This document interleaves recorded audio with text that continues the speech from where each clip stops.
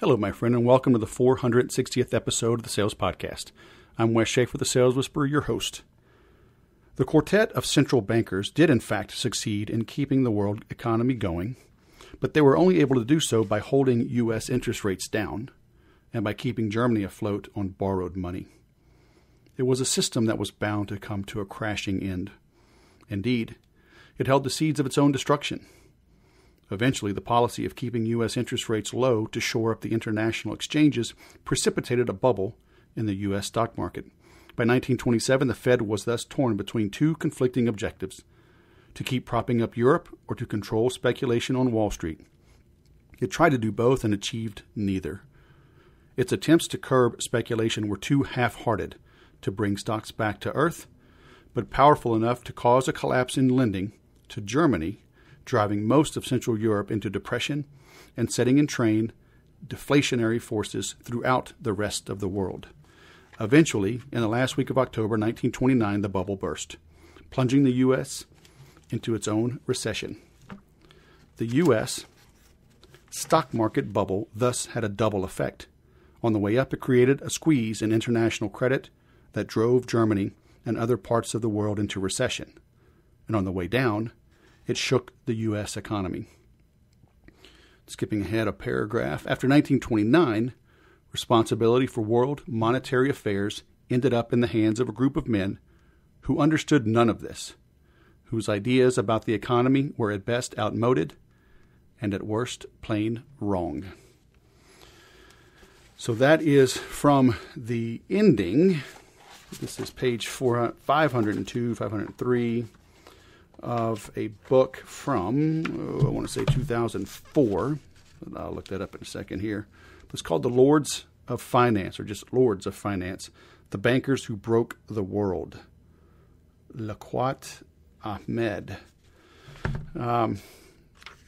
Very interesting book, quite detailed. When did this come out? Copyright 2009. Oh, okay. That was a little bit older. I read this over the summer, almost finished it on my RV trip back in June. Basically did. Then I got the Rona. And so I've been meaning to get to this. It's a deep book. It gets into looking at the early 1900s, how we emerged from World War I. Looked at the four major central banks of the U.S., the U.K., Germany, and France. The impact of reparations on Germany and the rest of the world, the impact of the gold standard, starts looking at the games that FDR played. And the reason I wanted to talk about this on the Sales Podcast is so you understand a little bit of insight on what the heck's going on right now. The Federal Reserve and the U.S. Treasury and Congress and D.C., the White House, they are playing a lot of games.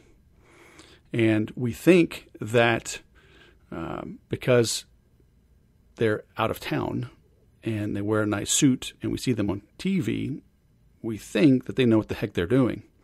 But in this book, and I'll look it up and give you the references, but it talks about FDR literally sitting in bed, his team coming over in the morning, watching him eat breakfast, reading the newspaper, and just randomly, literally pulling numbers out of his butt to set the price of gold for the day. And it's like things you could just, they kept it secret back then, but it was kind of an open secret that that's literally what was going on. So I just want you to be, trust but verify. Start digging in and asking questions, because the steps that the Federal Reserve is taking today, the financial stimulus, the emergency loans, the extended unemployment, it's going to impact you. And I understand you may not be a financial advisor. You may not have a lot of money invested. Your money may be at risk right now. I mean, who knows? But you need to understand what is going on, because, look, it's better to know that a storm is coming and begin to prepare than to just be caught off guard. I grew up in the South, hurricanes just were a part of life. I remember tying down trees and filling bathtubs with water and, getting coolers and get ice, get everything ready, boarding up some things, sometimes leaving. Once I was married, a wife, a kid, another kid on the way, I didn't mess around with that. I just got out of Dodge.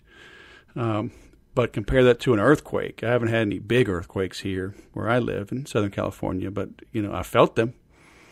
And, there's obviously been big ones. And, there's no warning there. You're just hanging out and boom, the roof's falling in on your head. So I'd much rather face a hurricane or be threatened by them than an earthquake. All right. And that's kind of how I want to approach this. I want you to be prepared. I want you to know what's going on. Because even if it's bad news, at least you've got the news. Okay. And how does this apply to sales? Well, sales is life. And so how does this apply? It's like, look, if you have bad news to tell a prospect or even a customer, you better get it out of the way.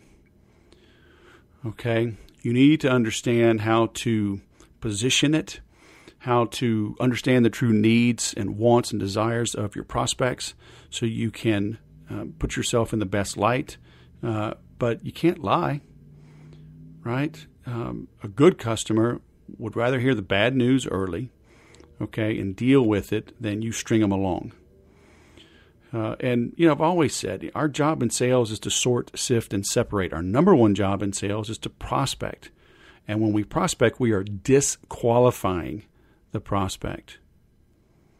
And so I'd rather hear no early than do a song and dance and wine and dine for days and weeks and months on end, only to then address the elephant in the room that we knew probably was unavoidable, was a true objection, an obstacle that could not be removed. So, you got to dig in. You got to look at what's really going on, face it, and deal with it. So if nothing else, you get out of this, I hope you understand that the experts really are not very good quite often. The definition of an expert is they come from out of town, they carry a briefcase. So we've got plenty of those around. Okay, so who are you turning to? Who are you relying on? And the reality is you can't keep up on everything. You do have to pick and choose, who you follow, who's going to give you the Cliff Notes. I get it. But don't hold those people up on a pedestal. Okay, question them, dig in, make sure they're staying on track, make sure they're giving you the facts, not an opinion. Okay, you're the one that has to form your opinion based on the facts. So make sure you're dealing with people that are shooting straight with you. Okay, but let's spend some time going through this book. Again, it's a huge book, 500 plus pages, but some amazing stories about international finance and war, and how interesting little issues with people, little preferences, snide remarks, vanity, literally shifted and tilted the world on its axis. One dude liked to collect paintings. Another guy was just too busy dating, and a couple guys were sick. Take months off at a time. Imagine that. Can you imagine taking 2 to 6 months off every year to handle, tuberculosis? That's what the leader of the Federal Reserve was doing, right? The leader of the UK Reserve, would have nervous breakdowns. And it's not like you could text and get a quick answer, right? These guys would literally be like almost unfindable. You'd have to send, a telegraph to somewhere and they'd get on a horse, or, a car, but a rickety car on rickety roads to try to get a message. Just crazy. While the world is crumbling down, that's what was going on. So, crazy times, okay? So, that's also why I say you got to toughen up, okay? These are unprecedented times, whatever, okay? Whatever. We had a bad flu, 100,000 people dying in 1968, 69. Millions, tens of millions dying around the world in the Spanish flu, 1917, 1918. The Great Depression, Korean War, World War I, World War II, Korean War, Vietnam War, good grief, almost 20 years now in the Middle East. The Great Recession of '08. We've had a lot of bad times. And look, I do believe we got a hard rain coming. When I moved to Southern California, December of '04, moving in from the outside looking in, it was obvious the emperor had no clothes. So we rented. And I was correct on the direction and the severity of the collapse. I was wrong on my timing. It took 3+ years for it to really happen. There's an old saying that the market can stay irrational longer than you can stay solvent. Okay, so let's say I had shorted the market. I'm like, it should be going down. It should be going down. The fundamentals are all wrong. There's no way they should be going up. There's always something you don't know. Okay, but I didn't. I just rented my house. After 5 years, he got foreclosed on. We moved in another house and bought it on a short sale at literally 40-ish% off from its high.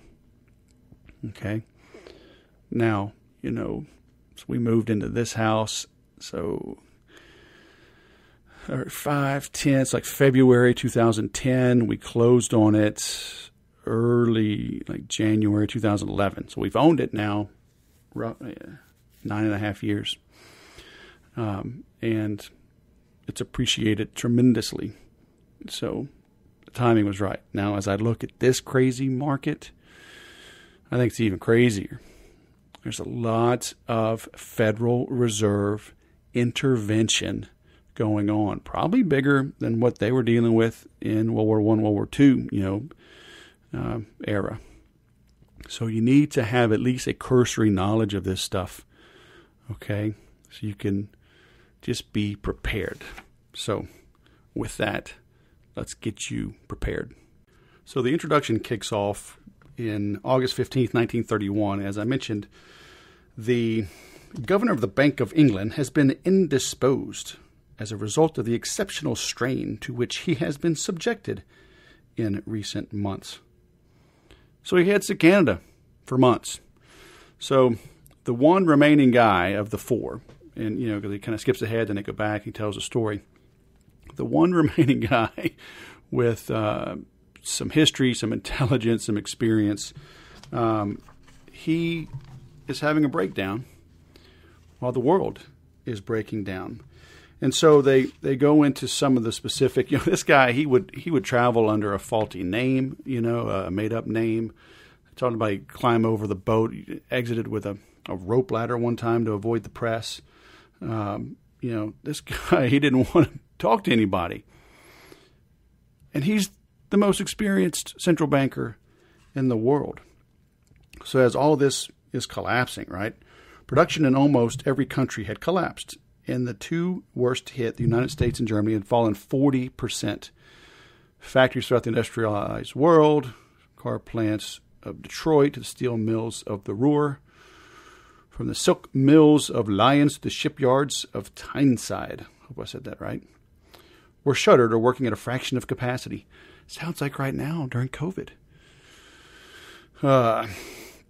Businesses had cut prices by 25% in the 2 years since the slump had begun.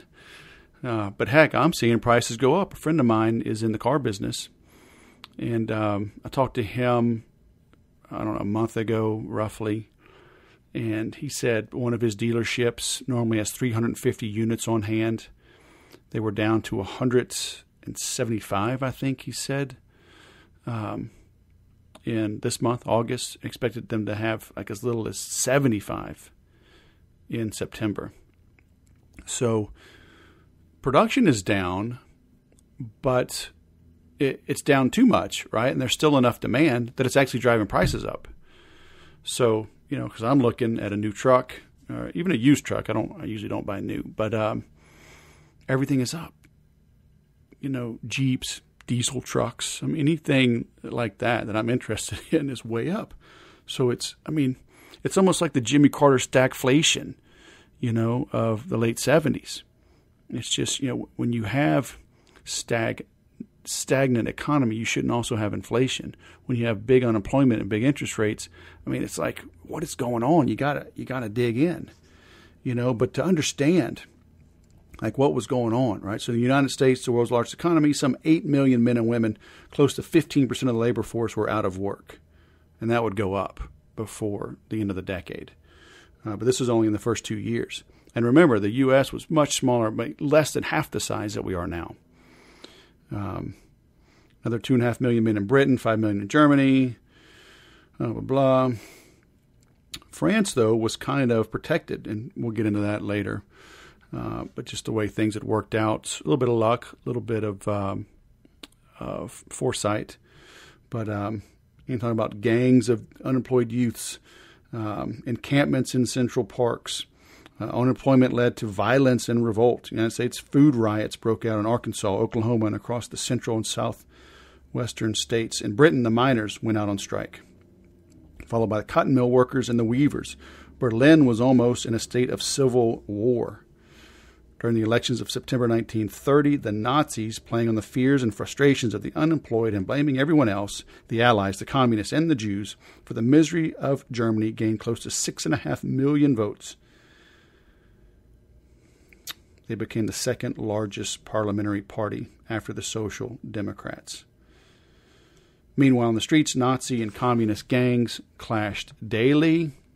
Sounds kind of like maybe BLM and Antifa and, I don't know, the Bubbas, the Americans. Let's just call them the Americans, all right? There were coups in Portugal, Brazil, Argentina, Peru, and Spain. Then banks started collapsing. December 1930, the Bank of the United States, which despite its name was a private bank, went into the largest single bank failure in U.S. history. Didn't we just have that in 08, 09? Too big to fail? But they let it fail, leaving frozen some $200 million in depositors' funds. And I was looking at the back of the book. It said basically, I think we have to multiply by like 200 to understand the numbers. Because like 200 million, you're like, yeah, big deal. But, 200 million, so 6 zeros times 200, right? $40 billion. Is that right? Imagine a bank with $40 billion just going under right now. That's what happened. So, and that was just one of the beginnings. May 1931, the biggest bank in Austria, owned by the Rothschilds. 250 million in assets closed its doors. So what would that be? 50 billion? On June 20th, President Herbert Hoover announced a 1-year moratorium on all payments of debts and reparations stemming from the war. Don't we have people in Congress, even Trump, talking about, don't pay your rent, don't pay student loans. All kind of stuff. Kind of similar, huh? The third largest bank in Germany foundered, precipitating a run on the whole German banking system and a tidal wave of capital out of the country. So they're on the gold standard, right? So as money leaves and a country has to increase its interest rates to try to attract the money back, that increases the debt, the ability to repay it, right? And then internally inside of the country, when you have high interest rates, it's hard to borrow, so it's hard to take risks, to invest in infrastructure or launch a new business. So it just gets ugly when these things start happening. Declared a bank holiday, restricted how much German citizens could take from their banks, just like it happened, in the U.S. previously. Spread of the city of London, which had been lending to Germany. Now, they found some of their claims now frozen. Crazy. The Bank of England was forced to borrow $650 million from banks in France and the United States to prevent its gold reserves from being completely depleted. Because, again, back then, if you lost your gold, you basically you had no right, no ability to issue any money. So, because when you're on the gold standard, you had to have a certain percentage of your money backed by gold. Okay, and so They were in a tight bind, and it just kept getting worse, okay? Ultimately, what we learned from all of this is that despite the best intentions of the government and these bankers and everyone else, they just made it worse. They just made it worse. And we see that all the time. So we see it right now going on. I promise you, the actions, the law of unintended consequences, the actions, the steps that our so-called leaders in government are taking are going to make things worse. They're making it worse with COVID. Literally, New York, New Jersey, the governors literally killed their elderly people. I think they should be prosecuted. But maybe that's a topic for another episode. But look, the government is not your friend. The government is not the solution. The government is the problem. But I digress. John Maynard Keynes, he starts making a name for himself. He's talking to folks in Moscow. Moscow's jumping on this, right? They're saying this is the culminating crisis of capitalism, and that our existing order of society will not survive it. So that's Keynes quoting some sources in Moscow. But another guy, the historian Arnold Toynbee, basically was talking about, in 1931, men and women all over the world were seriously contemplating and frankly discussing the possibility that the Western system of society might break down and cease to work. All right, so this is 90 years ago, 81 years ago. We're having some of the same discussions right now, aren't we? We're not going to survive. America's not going to survive. The world's coming to an end. The world as you know it may come to an end. There may be some big changes, some things you've got to adapt to, but we'll keep bumping along. Not without a lot of pain. Okay, the entire 1930s were just brutal. It literally took a world war to pull our economies out of it. And, I think some of these guys wanted it. I know Germany was egged into the First World War, and they were probably egged into the Second. Eisenhower warned us about the vast military-industrial complex, and that's been going on a long time. Presidents want to be wartime presidents. I don't know if it's the ego or whatever. Prove that they're macho. But, the more guys I've gotten to know in special operators, spec ops, Navy SEALs, I do the swim every January, and that's on now, helpwestswim.com if you want to donate. We're going to swim January 17th, I think it is, 2021. It's always right in the middle of January because they want it to be as cold as possible. But the more I get to know these guys, they're elite warriors, the cream of the top, right? The cream of the cream. And as these guys get some distance behind them after their careers, they want peace. They've lived it, right? They've endured the atrocities, the collateral damage, the pain, the suffering that war brings on. And they're like, man, I don't want that anymore. So interesting dichotomy there, right? But all these presidents want to be wartime presidents. But, one more little quote here from the same section. Montague, so he's the French dude, all right? Montague Norman had written just a few months before to his counterpart. He's the British guy. So he's writing it to France. Moray, I think, Clement Moray. He says, unless drastic measures are taken to save it, the capitalist system throughout the civilized world will be wrecked within a year. He says, I should like this prediction to be filed for future reference. So, they're wanting to hedge their bets. They're wanting to be known as being prescient, right? Being able to tell the future. But again, it's all doom and gloom. The experts did not know what to do. The experts did not know what was happening. The experts did not know what would happen. Sound familiar? So, yeah, but Wes, we're more modern now. We have computers and everything else. Give me a break. The human brain, the human psyche, the human ego, the human vanity has not changed. Okay? Now look, apply this to your business. Apply this to sales. Apply this to negotiation. You think the other person is so erudite, so smart. They know more than you. Whatever. In your niche, you should be adding value to them. If not, they don't need you. Okay? But if they need you and you're a good person, have a good solution, then you know more than them about what it is you're discussing. So stand tall. Don't let these people BS you. Don't let them pull the wool over your eyes. Okay? Don't let them out-posture you. They could literally be FDR, sitting in bed, eating his poached eggs or whatever. I think it was poached eggs, and just pulling numbers out of his butt as he wanted the price of gold to be that day. So don't think that you don't know what you're talking about. Don't think that you can't charge good money for what it is that you do.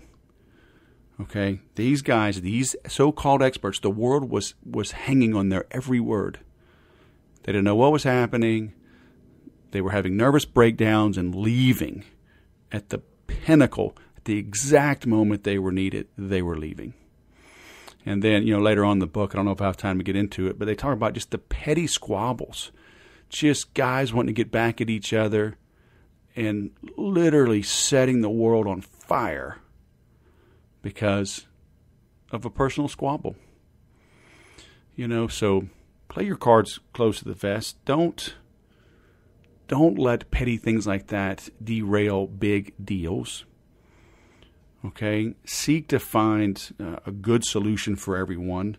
And your life, your sales, your business, your profitability will thank you for it. All right, so skipping ahead a few pages, the author talks about, what is a central bank? What was its role back then? What is it right now? And he admits central banks are mysterious institutions. The full details of their inner workings so arcane that very few outsiders, even economists, fully understand them.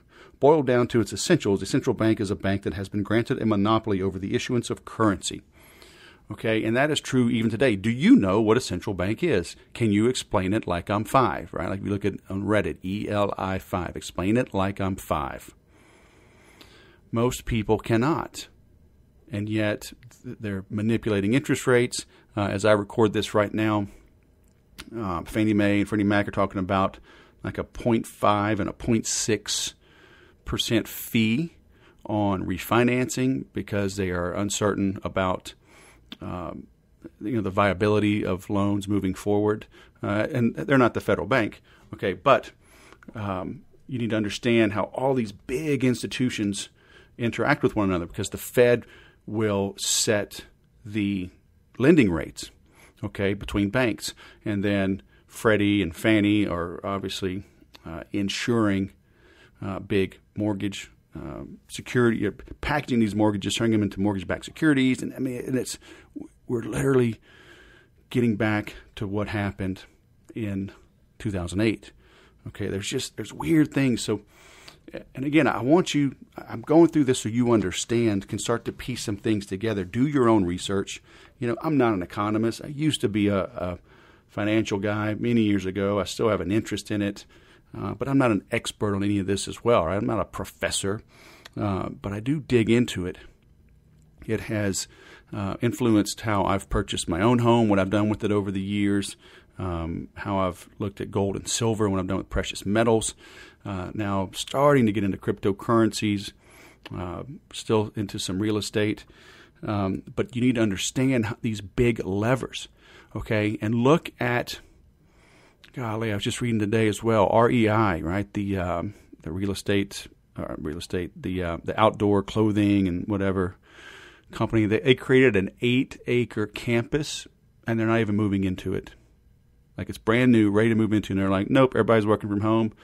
So you're going to see big corporate plays going on. Companies are leaving Manhattan. Individuals are I know personally 2 couples that are, one just moved. I had breakfast with them last week in Bastrop. They moved from right here in Murrieta to Bastrop, Texas. Another is moving from right here. They just had a baby, younger couple, and making good money. They're leaving right here in Temecula to go to Leander, which is northwest of Austin. Bastrop is southeast of Austin. So Joe Rogan just moved. So when you see people with means, leaving. Start paying attention. Okay? And you see companies letting their people work from home. I think Twitter said, hey, you can work from home forever.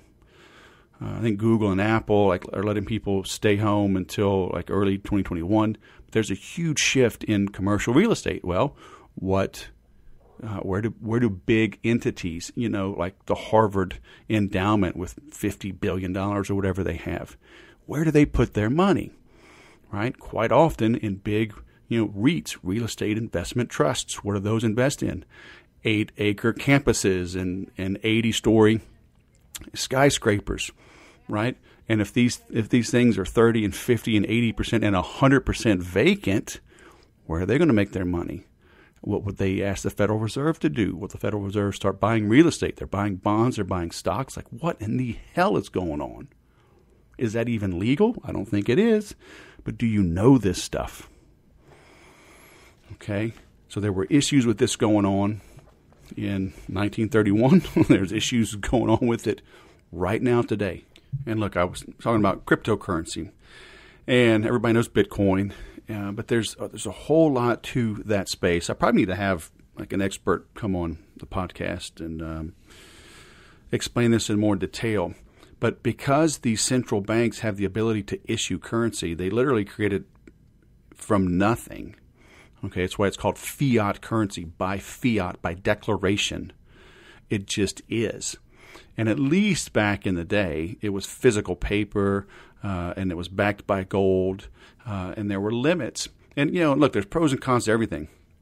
Personally, I think it was good to have something tangible backing our currency. Gold and silver have been money since biblical times. But now the Federal Reserve doesn't even have to go through the expense of making coins in paper. It's a computer program, and they just push ones and zeros around. Well, ones with a whole lot of zeros, trillions of dollars, just literally out of nothing. You look at your pull out any money you have in your wallet, it says backed by the full faith and credit of the United States government. Well, I don't have a lot of faith in the credit of the United States, but everybody plays this game, and then everybody's shocked when it all comes crumbling down. I mean, I'm shocked it's lasted this long. But there's an old saying in investing that the markets can stay irrational longer than you can stay solvent. You can be right about the fundamentals and still be wrong on the timing, and it'll bleed you dry, right? So that has happened to many, many smart people. But with these cryptocurrencies, they challenge a federal government, the Treasury, the Federal Reserves of different nations. It challenges their authority to issue currency. And they are not going to fall for that. They're not going to go down without a fight, any of these governments. Okay? I've seen them. I've been investing in gold since at least 2002, maybe 2001. I think it was 2002. I was buying gold at my local pawn shop for $3.50 an ounce cash, and right now it's over $2,000. I follow the markets. It's so heavily manipulated by governments because it's real money. It's real value. Okay, and when governments can just enter some code on a computer screen and poof, they have money. It's immoral. Okay, but again, I digress. But understanding how all this comes into fruition. I mean, this could be a 10-hour podcast if I went through, every single thing. But the purpose of creating these central banks, okay, and I think they came about in 1913, if I remember correctly, somewhere in that time frame, maybe a little bit after that. But they were created with the idea of smoothing out business cycles, smoothing out big peaks and valleys in stock markets and runs on banks, because they call it the Great Depression. Well, that means there were other depressions, right? Because it needed the qualifier of great. And so they think, if all these bad depressions, we'll have the government. So once the government gets involved, then you have the Great Depression. It's not a coincidence. You you have people that, one guy leading the bank has tuberculosis, leaves for months. Another guy, leading one of the federal banks, in Europe, in England, has nervous breakdowns. The other guy starts getting in bed with Hitler. The other guy has a chip on his shoulder and plays games against Britain, from France. So you get these guys manipulating things. Then you have the Great Depression. So I'm all for smoothing things out if possible to minimize people's pain, to have a fluid, smooth running economy. But when you get too much power in the hands of a few people, they cannot calculate everything. And, back then, the population of the world was a fraction of what it is now. And so there's far more ramifications for these people to get it wrong. And they will. But like he said, all of these different patterns, all of these episodes, each of these episodes differed in detail. Some originated in the stock market, some in the credit market, some in the foreign exchange market, occasionally even in the world of commodities. Sometimes they affected a single country, sometimes a group of countries, very occasionally the whole world. All, however, shared a common pattern, an eerily similar cycle from greed to fear. Okay? That's what caused issues in all the other depressions. And that is not, humans have not changed in 80 or 90 or 100 years. Greed to fear. Financial crises would generally begin innocently enough with a surge of healthy optimism among investors. Right now, everyone's happy about the stock market. The NASDAQ's at all-time highs. Real estate is booming. I know a lot of realtors, they're having to put in multiple offers. They're going above asking price. That couple I talked about is moving to Leander. They didn't even see their home. The husband flew out. They put in an offer because, they've got a new baby. And they don't have time because houses are getting snatched up. If you want it, you got to put your offer in, and it better be above asking. Okay? So it's just crazy, right? So healthy optimism among investors over time, reinforced by cavalier attitudes to risk among bankers. So we just thought things were cavalier. When you look at the dot-com bubble, the Enron and WorldComs of 99, 2000, the debauchery, the theft, okay, then things leading up to the 08 crisis, too big to fail, yeah, whatever. So you think there were some bankers who had cavalier attitudes to risk? And again, you need to understand this to defend yourself, to position yourself, to take advantage of the chaos that is coming. Okay, what are the similarities? It's hard to predict the future, but that there are a lot of clues. History leaves clues if you're paying attention. This optimism would transform itself into overconfidence, occasionally even into a mania. Dun, dun, dun. Look at Tesla. Tesla just had a 4 or 5 to 1 stock split. It's gone up, I think, 4-fold this year. Something just crazy. It's like the most valuable car company in the world. I have a Tesla. I love it. I agree they're on the right path. But man, this kind of growth, Apple's making money despite stagnant earnings for the last 5 years. The Fed's buying $25.5 million of their bonds right now. Apple has like $192 billion in cash. And yet we, through the Federal Reserve, are buying their bonds. What in the hell? Go look up the tulip bulb mania. Okay? You want to talk about it's not even a rabbit hole. I mean, it really happened. People were mortgaging their homes on futures of getting a plant, a bulb, a seedling that would grow into a flower. Unbelievable. And we are no better now. Even though that was hundreds of years ago, the greed and fear inside of humans has not changed. You need to understand that in all of your dealings with people. Okay? The accompanying boom would go on for much longer than anyone expected. Like I said, I moved here to Southern California December of 2004. I'm looking around. I'm like, these houses are crazy. We moved into a tract home. It was a big home, over 4,000 square feet. But it was a tract home, almost no yard, right up close to your neighbors, side by side. Yeah, we were at the beginning of a cul-de-sac, really a double cul-de-sac, so that was nice. But it was a tract home, no HOA, just no nothing. Nothing fancy. no granite countertops or, oak, library, book office, nothing, just big. And they were saying that house, everybody that lived there said, the prices have doubled in the last 3 years or 4 years, whatever. And it was worth supposedly $700,000. And my wife's like, should we buy? I'm like, okay, here's my thinking on this, right? I said, look, if things continue down this path, then 3 years from now, this house will be worth $1.4 million, right? Double in 3 years, going to double again. And I'm like, no way. Somewhere between now and 3 years, somewhere between now and another doubling, things are going to collapse. So we rented. And sure enough, it took about, so that was early 2005 when we moved into the house. We had to stay with her dad for about a month before it was ready. So January of 2005, we moved in. 5 years later, the dude got foreclosed because the bubble had burst. So we had to move out in 2012. 2005 to 2010.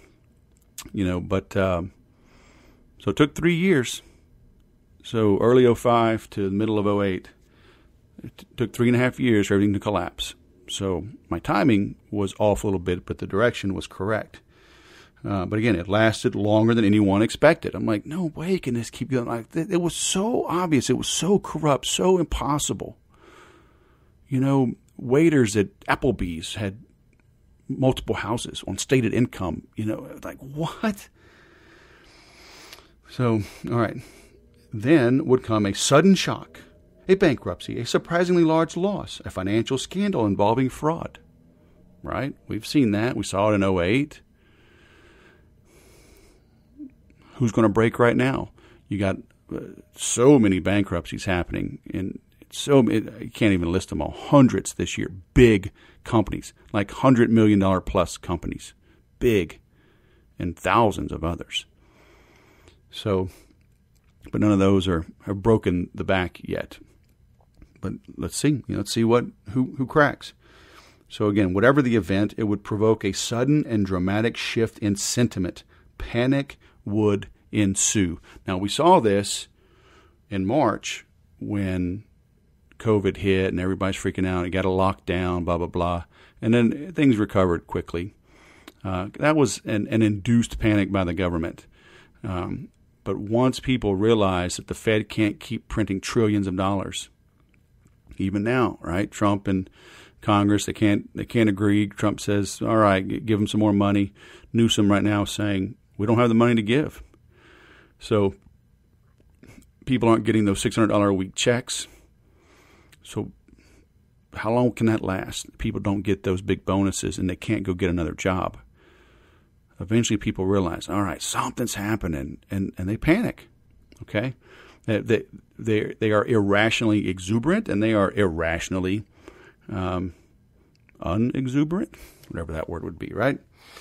So as investors were forced to liquidate into a falling market, losses would mount. Banks would cut back their loans, and frightened depositors would start pulling their money out of banks. So, this had happened many times in the 1800s. It's happening again in the 1900s. The Federal Reserve is supposed to help fix that. It doesn't fix it. It only made it worse because you got just a handful of people. We're all frail human beings with limited knowledge. They screwed it up and they made it worse. So, the Federal Reserve is supposed to forestall panics and other financial crises, supposed to help establish trust in banks. How well did they do? Yeah. For some, the jury's still out 80 years later. It's like it shouldn't be. It was terrible. Terrible. Or, what? I'm going to do the math. 90 years later now. So, anyway, let's go into, I'll pull out a couple of pieces. Like I said, it's a 500-page book. I'm on page 16 so far. So I'm not going to go through everything with you. I don't do that anyway on these books, but gives you a snippet. If you're an historian, and you like reading these kind of things, and you're squared away in business, you can get it. Lords of Finance. It's a good read. It takes a while because I would look things up. I'm a bit of a history buff. I like looking up the people. Watch some videos and whatnot. But only do that if you are like I said, an historian, you need a break, get off the interwebs, and dig into this a bit. But otherwise, just understand the angles here that we're talking about and the implications, okay? And it can happen again. And it can happen in the United States. It can happen in, these advanced societies. And I think things are so crazy, they can be hidden for a good bit longer because there's so much at stake. But hey, Rome fell. The sun now sets on the British Empire, and the U.S. can and will lose its dominance at one point. Talk about Russia and Russian bots and Russian meddling in our elections. China's the real threat. Those guys have a long vision. They have a long history. Okay, we're dealing in quarters and months. They're dealing in generations. Vastly different approach. So that's who we need to be keeping an eye on. Because these guys, I kind of skipped over it, but they thought war was impossible back then, even World War I, because of the tight tie. Like Lloyd's of London was literally insuring some of the German warships, and they were saying that they would be honor bound to pay insurance claims if they went to war and English submarines and English warships sank German warships. And they're like, oh yeah, we're too closely tied in business. Well, war is impossible. Yeah, how'd that work out? Now, is a shooting war impossible with us and China? The argument can be made, the mutual assured destruction mad. We all have nuclear weapons. We can destroy the earth 10 or 20 or 30 times over. So, all right, are we really going to go toe-to-toe with them? Probably not. But cyber warfare is legit. Space warfare, taking out each other's satellites, hurting our communication abilities, hitting our power grids, just making us suffer. Okay, and while we're suffering, trying to rebuild our infrastructure, they can make moves in Africa, South America, secure access to precious metals. It could be things for nuclear weapons. It could be things for just business, right? There's unique minerals and whatnot that are needed for your iPhone, for medicine. So, we saw our exposure with COVID, with so much of our medicine coming from India, who's even an ally, but still, hey, when times are tough, you're going to circle the wagons. You're going to take care of your own. India's like, hey, we're not shipping you medicine until we figure this stuff out. I think we had to put some pressure on them, but now we're talking about rebuilding some things here back in America. So that's the kind of war, that's the kind of game that's being played right now at the global level. And again, you don't need to be an expert on this, but you need to be aware. Okay? Let some of the noise get filtered away and look deeper than some of these superficial arguments and pokes that the left and the right are throwing at each other. There's more to it than that, okay? And, hey, buy when there's blood in the street, even if that blood is yours. You may have taken a hit this year. Okay, sorry, but hey, you're still up, you're still surviving, you're still swinging, you're still competing. So figure out where the next opportunity is and go after it hard. All right, so I just found that segment, page 21, talking about the Lloyd's of London and whatnot. But back to the book, it says, it was no wonder that during a series of lectures on the Great Illusion delivered at Cambridge and the Sorbonne, Lord Escher would declare that, quote, new economic factors clearly prove the inanity of war, and that the commercial disaster, financial ruin, and individual suffering of a European war would be so great as to make it unthinkable. Lord Escher and Angel were right about the meager benefits and the high costs of war, but trusting too much in the rationality of nations and seduced by the extraordinary economic achievements of the era, a period the French would later so evocatively call La Belle Epoque, they totally misjudged the likelihood that a war involving all the major European powers would break out. So this was before World War I. So now we're dealing over 100 years ago. And we have the same issues right now. It's just, like I said, history does repeat itself. Even if it doesn't, it leaves clues, and it certainly rhymes. Okay? All right, so turning to the introduction of Montague Norman. So you got to realize, 1914, England is the global power. The world reserve currency is the British pound. And they can do no wrong. Lloyd's of London and London in general, is the financial center of the world. And this guy is in charge of their Federal Reserve, their bank, right? So this guy, now he had been, they talk about his history, right? He'd been a sickly dude. He kind of found his bearing, if you will, in the Boer War, 1899. He joined the military, the militia, in 1894. And something, he ends up going down to South Africa. Big war, a couple 100,000 people. He was awarded the Distinguished Service Order. So he blossomed in that environment. But he was still sick, okay? Now, when he was on another venture, someone recommended that he meet with this Swiss psychiatrist, Dr. Carl Jung.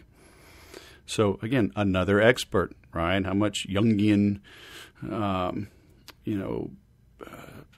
strategy, philosophy, science do people banter around even to this day? I mean, he was a smart man, of course, but he ran all these tests on Norman. Says that he's suffering from general paralysis of the insane, GPI, a term then used to describe the onset of mental illness associated with tertiary syphilis, and that he would be dead in a few months.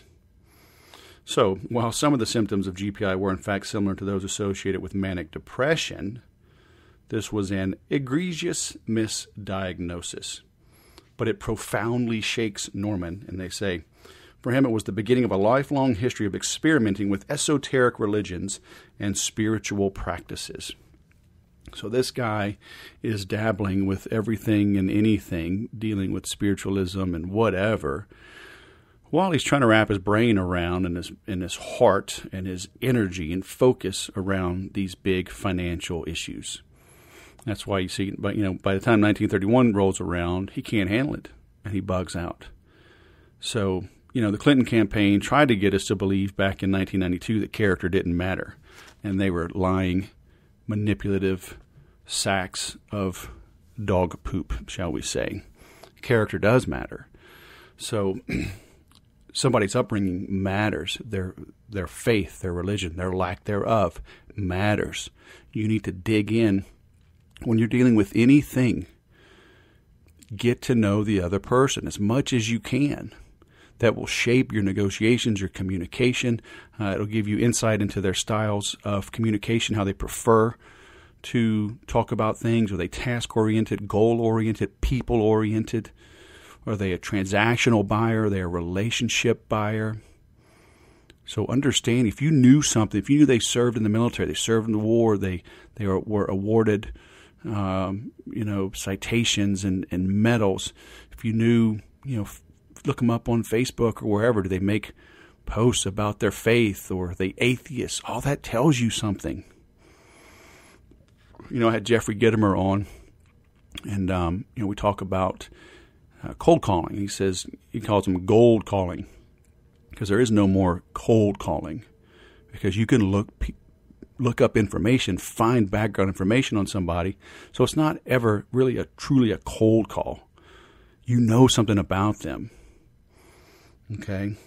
But understanding how our so-called leaders, people of prominence, understanding their background and what has influenced them will give you great insight as to what direction you think things are going in the economy, in your business, in the marketplace, in your industry, with your competitors. Okay, so pay attention to this stuff. All right, so war is beginning. All these nations, London has money all over the world. About China, Denmark, Brazil, Romania, Stockholm, Montreal, Vancouver, Austria. So all this money's floating around, all these big loans, right?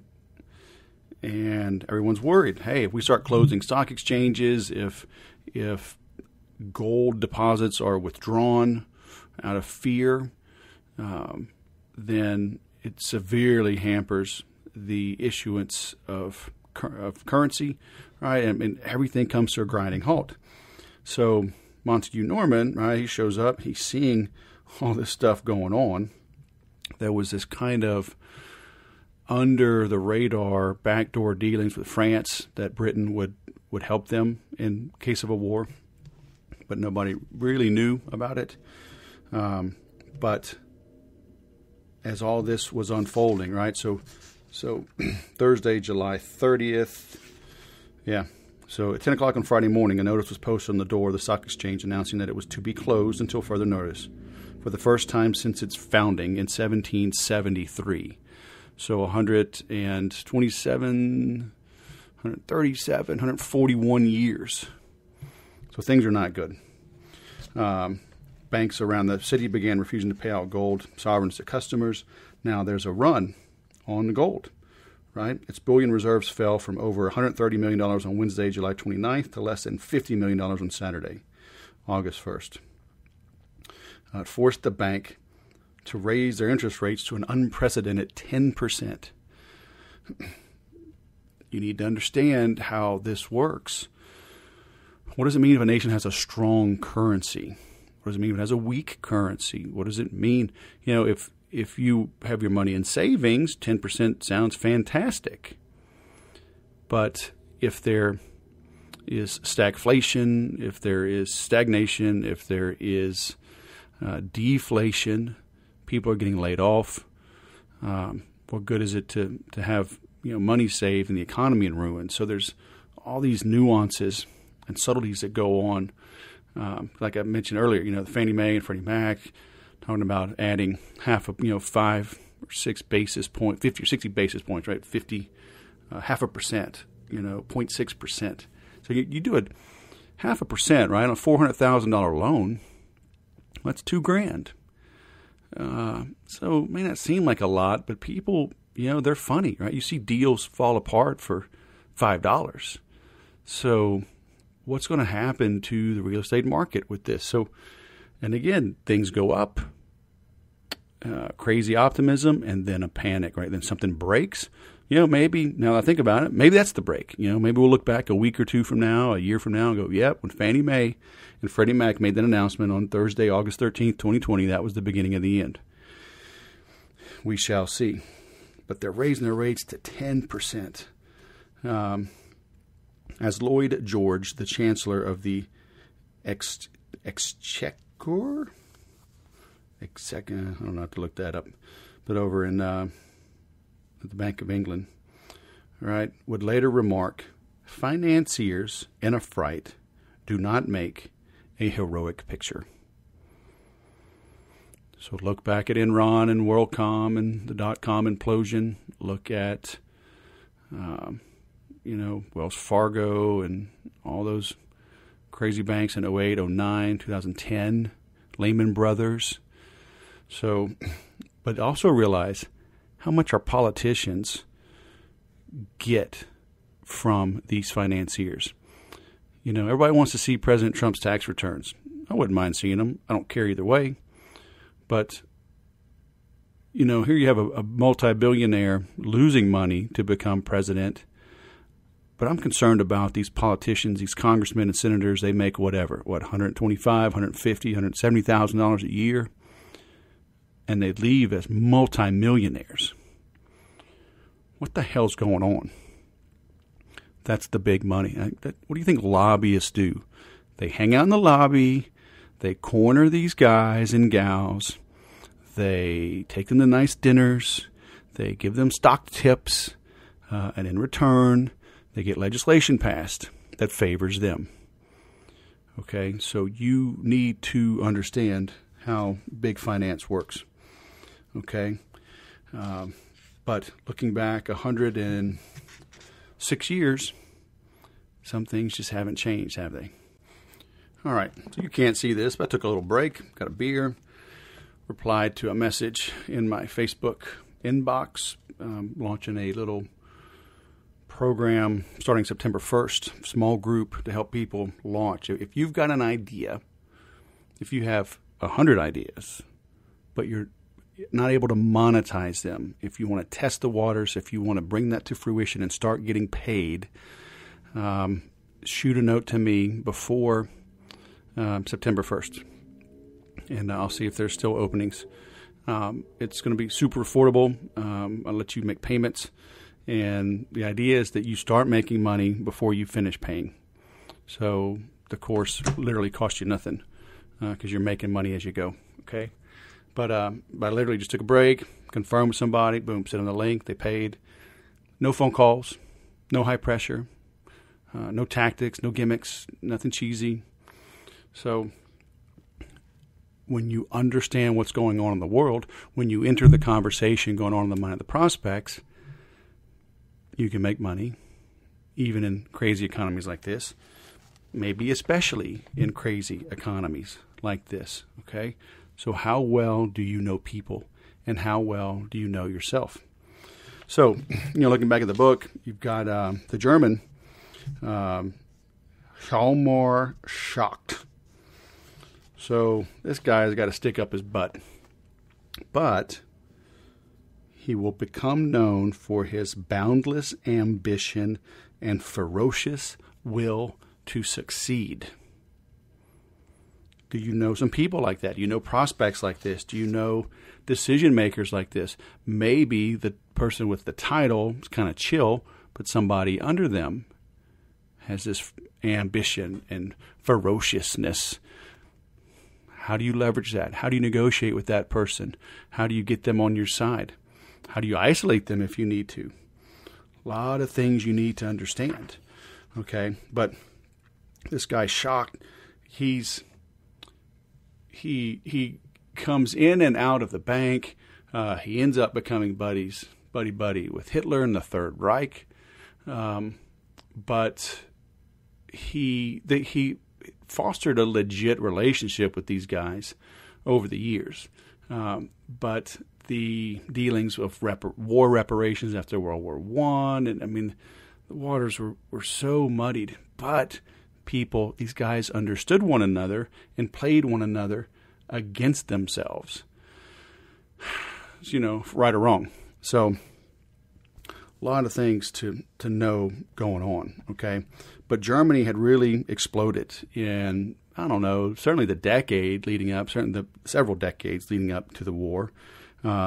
They were, they called an agrarian backwater at the edge of Western Europe to becoming its leading industrial power, overtaking even Britain. So they wanted to spread their wings, right? They were tired of being looked down upon, if you will. And so it happens in nations. It happens with individuals. You're seeing it maybe in politics right now. Are there groups, millennials and okay boomer? I mean, so many things this applies to, okay? But when you understand the dynamics, like Wayne Gretzky said, he skates to where the puck is going. Is China maybe how Germany was back then? Is India maybe? Obviously, Korea has made a name for itself. They've made great strides in the last 20 and 30 years. What's Japan's role now, if any? Where's Russia? Are they falling back? Are they sideways? Are they maybe starting to make an uptick? So you can see, pay attention to these things. It's going to give you insight onto where to focus, where to invest your money and your time. But absolutely, at an individual level, you cannot sell the same way to every person. okay, how you would deal with Montague Norman would be vastly different than how you deal with Schaeffer. Totally different. Okay? But you can still reach the same results. You can still close that sale. But far too few salespeople understand that. They go in, treat everybody the same, give them the same presentation, the same order, and it naturally works with 25 to maybe 35% of your prospects. With a little bit of effort, maybe you'll close on their 10 or 15%, but the rest of those prospects who are valid prospects are dead to you because you want to treat everybody the same. And look, your prospects will say things and do things and convey things that give away their thoughts, their strategies, if you pay attention. It talks about here in the book, 1911, there was, an Agadir crisis of 1911. So Germany deliberately decided to provoke a confrontation with France over Morocco. And they were hit with a big financial crisis. All right, stock market plunged by 30% in a single day, run on the banks, blah, blah, blah. Lost a fifth of its gold reserves in the space of a month. So they were determined that it would never again allow itself to be financially blackmailed. So they built up their gold reserves. The Reichsbank itself increasing its holdings from $200 million to $500 million in 1914. Meanwhile, the Bank of England held only some $200 million. So when you look at what people are doing, what countries are doing, what banks are doing, what your opponent is doing, what your prospects are doing, it gives you clues. But are you looking for them, and do you believe them? Okay? You can wish upon a star. Doesn't make things happen the way you want. You need to observe, make a decision, okay, and then act on that decision. Too many people in Europe at that time, 1914, were just ignoring all the signs that were sitting there for them.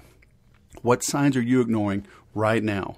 Your bank account, your savings account, your investments, your business. Do you need to hire somebody? Do you need to fire somebody? Do you need to cut expenses? Whatever. Rip the Band-Aid off. Okay? If you're losing sleep, whatever, if you wake up at 2 in the morning, 3 in the morning, can't go back to sleep, go tackle whatever that is right then, right there. And I guarantee you'll have your best night's sleep since that issue popped up. And it's probably been a while. Now, moving into New York and the United States and Benjamin Strong as the head. So they give a little bit of background, the 1907 crash, the 1895 crash, talking about how J.P. Morgan stepped up back then and literally saved the United States government with injecting some cash. But there's the issue going on in Europe, right? England, the London Stock Exchange is closed. So July 28th, July 30th, there's panics. Things are dropping. The Dow's dropping 7%, dropped 3 points before that. So they're like, all right, what do we do? And the good old boys club gets together, right? First it was just 8 men. Later, just 5. The Aldrich plan. They meet in secrecy. They go out to this island off the Carolinas, I think. They spend Thanksgiving together, sworn to secrecy, and they come back with this plan. So basically 5 guys. And Benjamin Strong, he wasn't even really that well-to-do. He wasn't a college graduate. He didn't come from the aristocracy. But on October 5th, 1914, the Federal Reserve Bank of New York is formally announced that Benjamin Strong had been elected its first governor. So I think it was Woodrow Wilson signed this up. But 5 guys, Federal Reserve Bank by Woodrow Wilson, December 23rd, 1913. So, look, this is happening now, okay, to a greater or lesser degree. Bill Gates, Warren Buffett, guys like this have a lot of power, and I'm not saying what these guys did was bad. I'm just saying pay attention. Strong, powerful, influential people like to wield that power and influence. Okay? Hopefully it's for good, could be for bad. But pay attention, see what people are doing. George Soros, Tim Cook at Apple. I mean, whatever. There's big, powerful people, and are some of them going down? Weinstein, Epstein. There's some big names. Heads are rolling. Does that scare others? I don't know. But nothing happens. Nothing's an accident, and nothing happens in a vacuum. So pay attention. That's why I like this. Things like this. Everything's interconnected. The clues are there. All right? You just got to look for them. Now let's take a look at France. So Emile Moreau, when World War I kicks off, 1914, he was heading up a backwater bank, as they called it. He was the Director General of the Banque d'Alger et Tunisia. So basically, he was the central bank for the French colonies of Algeria and Tunisia. But they were paying attention to a sordid affair that was going on in the courts. It was being tried. So, l'affaire Caillou. So these guys, several of the leaders were always in trouble, either sexual affairs or monetary improprieties. So, and it gets you distracted, right? Once again, character matters. What are these people focusing on? Are they focusing on running the country? Are they focusing on running the central bank? Or are they focusing on lining their own pockets or getting in the pants of someone else? And we're limited in our abilities, right? We need time and energy to focus. But anyway, so there was the finance minister and leader of the Radical Party was Joseph Caillou, and he launched a campaign against. So the La Figaro was a conservative newspaper. They had launched a campaign against the introduction of an income tax that Joseph Caillou had recommended. Okay, so the paper's going after him, and they're just skewering the guy, right? So he had a mistress. They already married, Bertha Gaiden. She eventually divorced her husband, became the first Mrs. Caillou. So he married her, and then he had another affair with the tall ash blonde Henriette Clarity. Divorced Bertha and married his new mistress. So now the second Mrs. Caillou, she's upset at everything going on in the news, and she also worried that her own bad press would make its way out and about. So she, on March 16th, gets all dressed up, going to a reception at the Italian embassy, stops by a gun store, walks into the offices of Le Figaro, waited an hour for Gaston Calmet, the editor, and confronting him declared, "You know why I have come," and calmly pumped 6 shots into him at point-blank range from the pistol that was hidden in her expensive fur muffs, killing him instantly. So it split France, even provoked riots in Paris between supporters of Caillou and right-wing agitators. Sound familiar?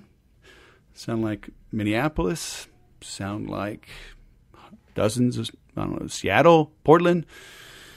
So it's crazy, right? I mean, history's repeating itself. So the trial begins on July 20th. Hey, Trump was being impeached while COVID was kicking in. Was our nation distracted?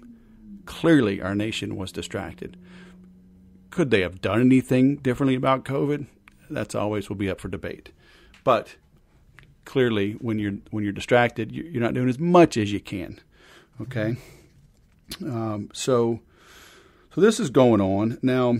The reason this applies to Moreau, who would eventually become the head of the Federal Reserve, the federal banking for France, right, leading into World War II, and all the changes, and regulations and relationships that they made, because he was, this guy Caillou was basically a mentor of Moreau. So he likes the guy. He he helped him grow in his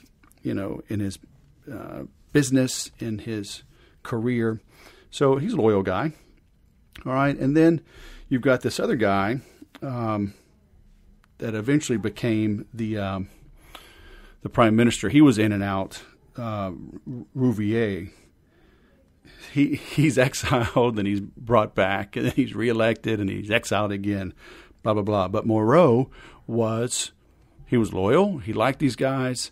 And, everybody, good and bad, despite the bad things they may do, they still have some good attributes. So he chose to see the good, right?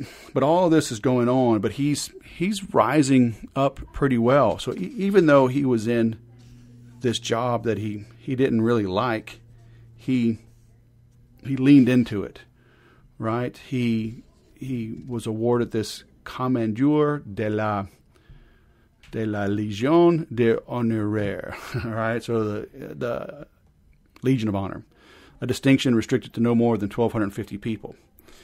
Okay, so he did great work in this small job, which would help him in the future. Okay, so right now you may be working on something. You may have had to pivot. You may be in something you didn't want to do, something you didn't think you'd be doing. Just like me, 6 months after leaving the Air Force, resigning my commission. I had a house, three bedroom, two bath house on the back bay of Biloxi, on the number 10 tee box, 4 houses from the clubhouse. I had a 3 or 4 minute drive into the office. We had every other Friday off. All of my electricity and water and sewer, trash, everything was paid. Health care's paid. I had it nice. Never locked the door. I turned all that down to go become a stockbroker. 6 months later, I'm unemployed. I was on unemployment when my second son was born.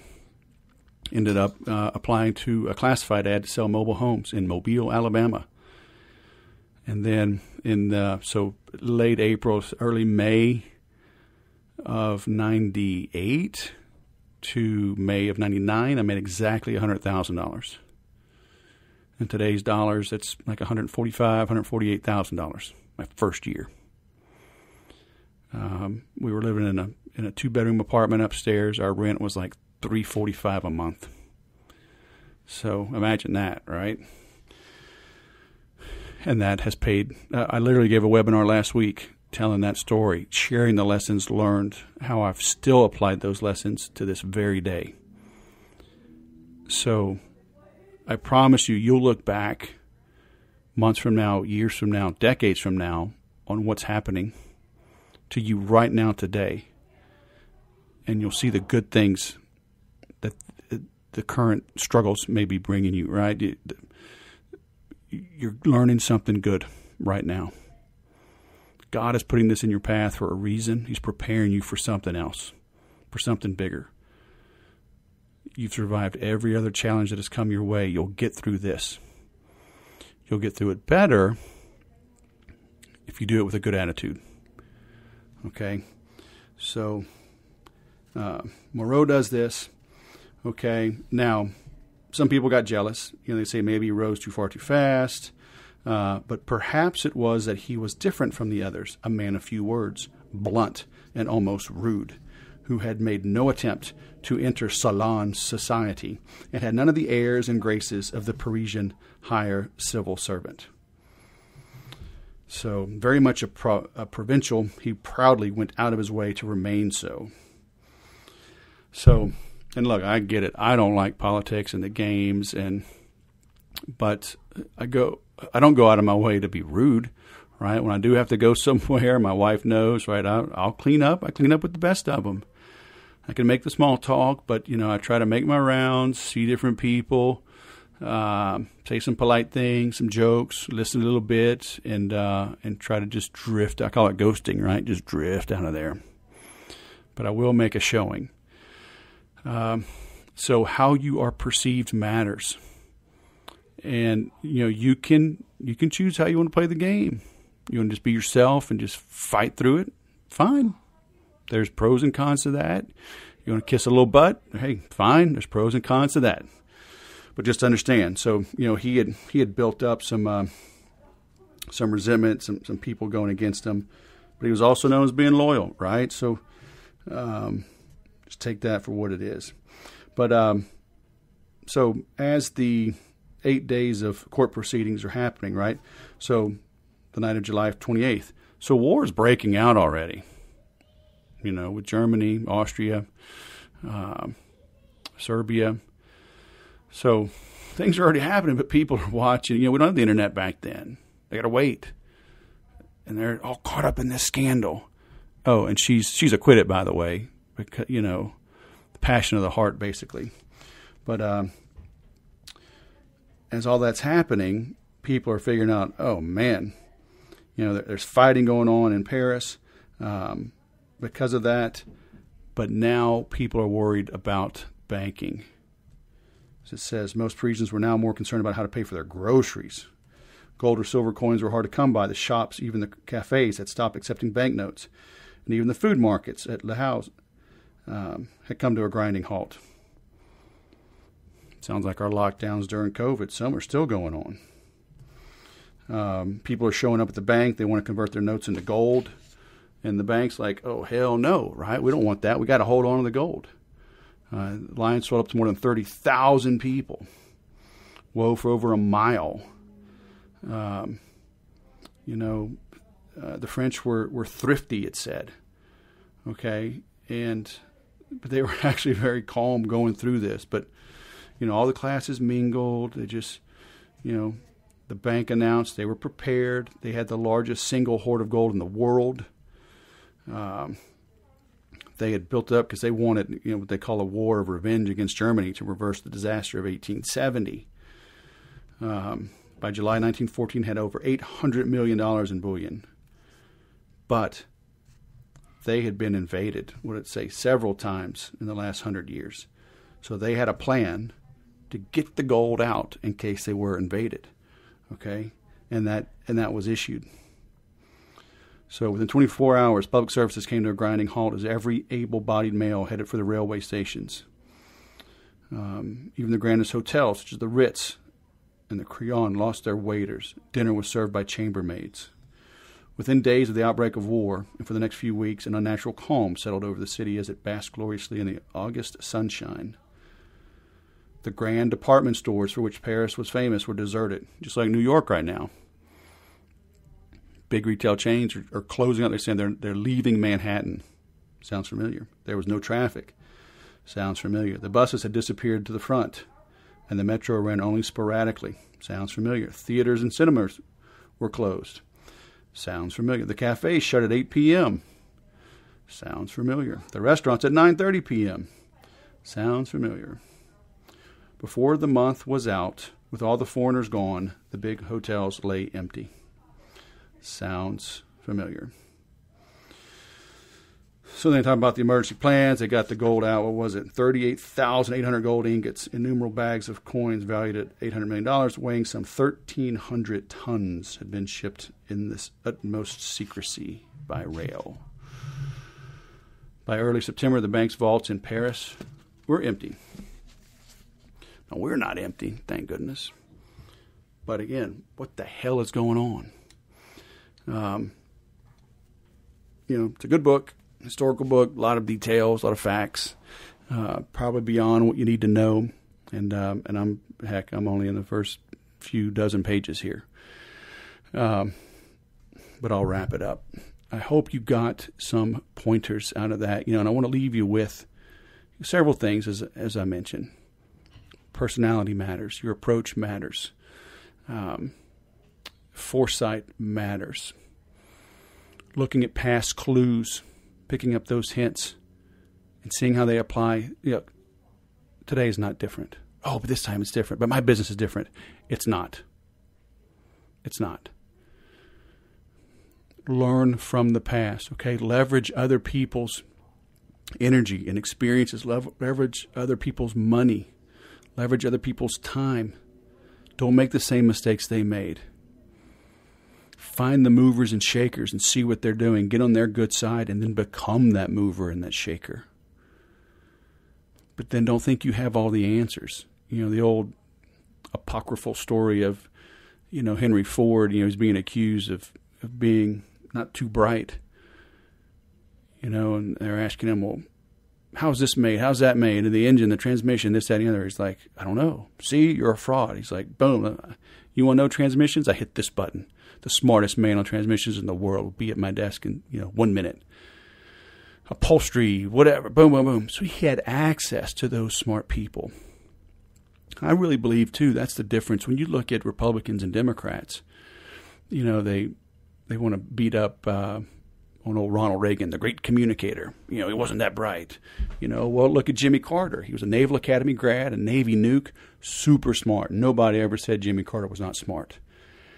Barack Obama, super smart, intelligent. Bill Clinton, Rhodes Scholar, super smart, intelligent. Good old George W. Bush. Golly. He had an MBA, though. I mean, he wasn't a dummy, but, nobody's saying he's a genius. Trump, they beat him up. George H.W. Herbert Walker Bush, he was smart enough, but he's not known as being a scholar. But it seems like the Republicans, presidents are fine with not being the smartest one in the room necessarily. They surround themselves with good people. Democrats seem like they want the president to be the smartest one in the room and look to him for all the answers. And obviously they do surround themselves with good people, but it's just a stylistic approach. It's a preference. And hey, I have no problem being the boss, right? Calling the shots. But I have no problem saying where I'm weak in an area, where I don't know. But great leaders can take a little bit of information and make a decision. And when you're faced with tough times, when you're faced with unique circumstances, hopefully you've prepared. You've taken these stories, let them percolate in the back of your mind for years. So your subconscious can build on that and build the connections. So when push comes to shove, you can make the right decision. Okay? So figure out, how do you want to lead? How do you lead your company? How do you lead your sales team? How do you lead yourself? How do you lead your family?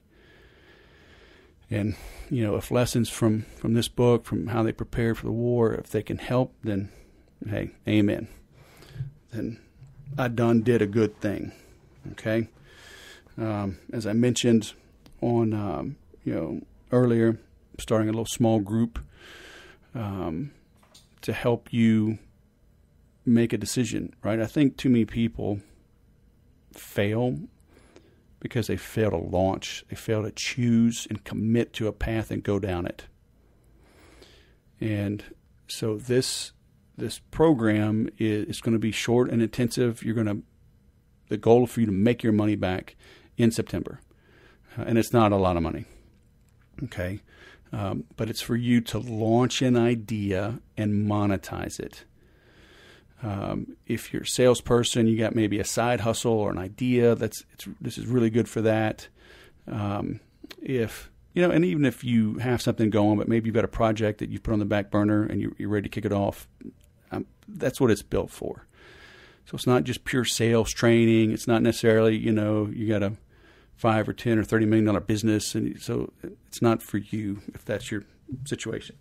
But if you are looking to grow, and launch and monetize an idea fast, that's what it's for. And it's going to be limited to 20 people, and it'll probably be half that.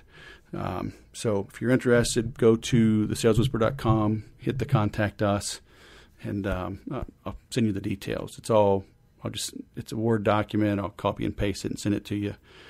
And I'm doing that for a reason as well, because the people that have signed up, I do this through Facebook. I've got a good following, and so I practice what I preach. But if you're listening to this and you're interested, you could go to my Facebook page or find my profile, find me on LinkedIn, however you want to connect, and say you're interested in the September program, and I'll get you the details. Okay? Thanks for listening. I'll go sell something.